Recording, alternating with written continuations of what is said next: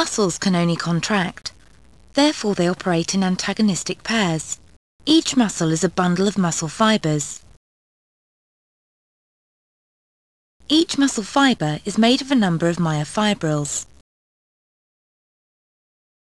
The basic functional unit of the muscle is not a cell but a sarcomere.